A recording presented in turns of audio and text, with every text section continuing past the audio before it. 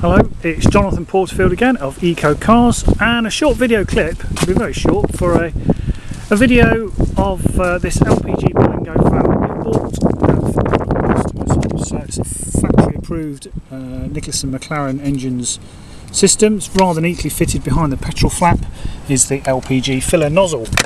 It's the LX, which means we get the side opening door. It's ply lined.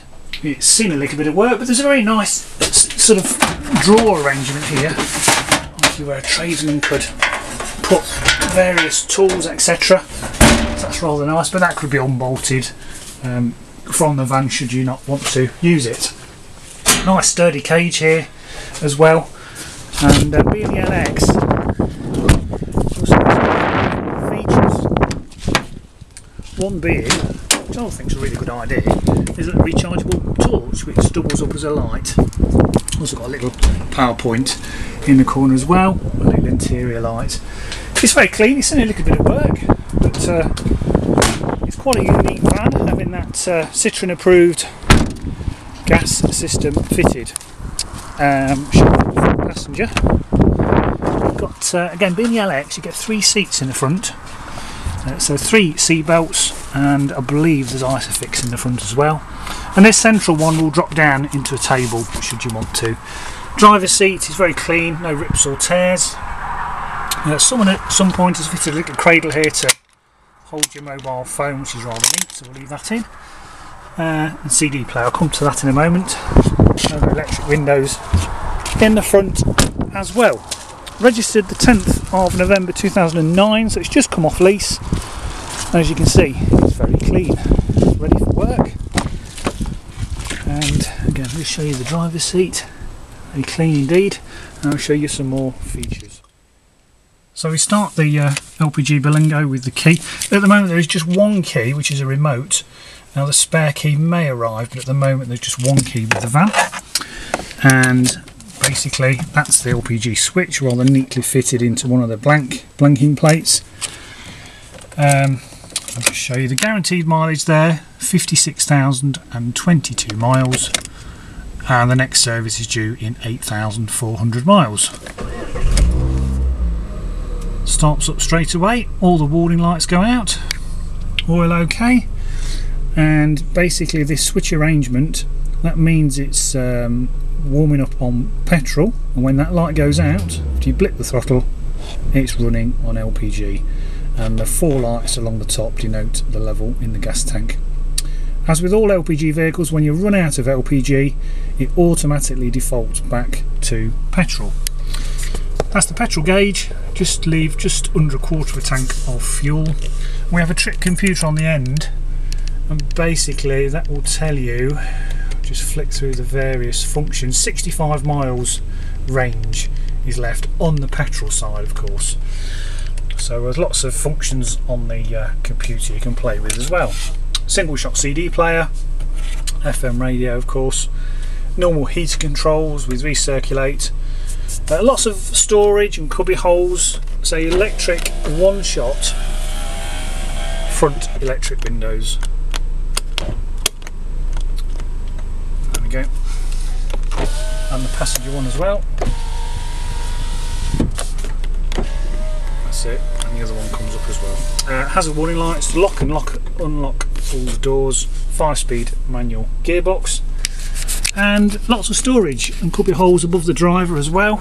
A couple of vanity mirrors, power assisted steering, also fingertip controls for the hi-fi system, and electrically operated wing mirrors as well, which is very useful, and height adjustment of the headlamp beam. So I'll just show you some documents. Say this vehicle is sold, but this is for the benefit of our customer, and also just to show you the type of vehicle we acquire. So it's been a lease vehicle, Sandycliff Motor Contracts, no previous keepers. Date of registration there is the 10th of November 2009, so it's just come off lease.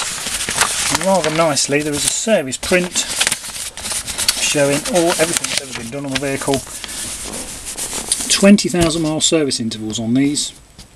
So it's serviced at 20,000 miles 600 at 44, and it's say due a service at 60,000 miles.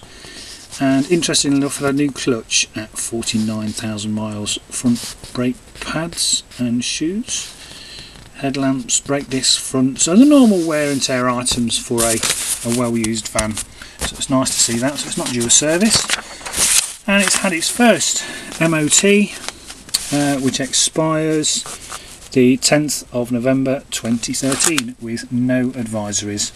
We've just had a duplicate, that just mentions it being a duplicate issue certificate. So we've just also taxed it for 12 months for the customer as well. There is also some documents pertaining to the gas system, which I'll just put down. So Nicholson McLaren is an LPG certificate, one of the last, because most of them are now all online. So it's converted at just 192 miles by this company in Wales, and there's also a guide as to how the LPG system works and some information from Nicholson McLaren Engines, who supply the conversion system. The handbook for the van, there's a handbook here, there's no service book, so we do have that service print to prove that it has had a good service history. So under the bonnet of the Berlingo, we've got the Nicholson McLaren ECU here.